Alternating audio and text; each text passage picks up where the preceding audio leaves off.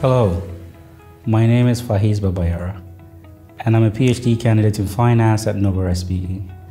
I am from Ghana in West Africa, and I graduated from the University of Ghana with a bachelor's degree in business administration. I moved to Bergen in Norway to start a master's in economics at the Norwegian School of Economics.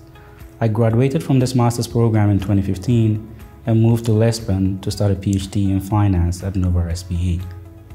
I was on the 2020-2021 academic job market, and I'm happy to share that my job search was very successful.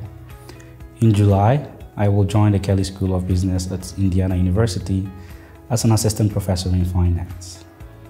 In my research, I use machine learning methods to predict stock price increases and decreases over time. And my research is directly applicable in real life. To see this, just put yourself in the shoes of an individual who wants to change his or her portfolio. What you would want to do is include stocks that are likely to experience a price increase over time and exclude stocks that are likely to experience a fall in price over time. And using the forecast from my research, one can be able to make much more informed decisions as an investor. During my time at Nova SBE, I've also received a lot of support.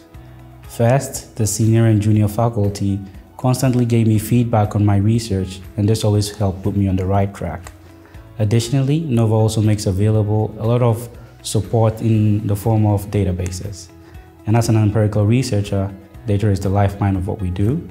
So this kind of support has been crucial in bringing me to this point.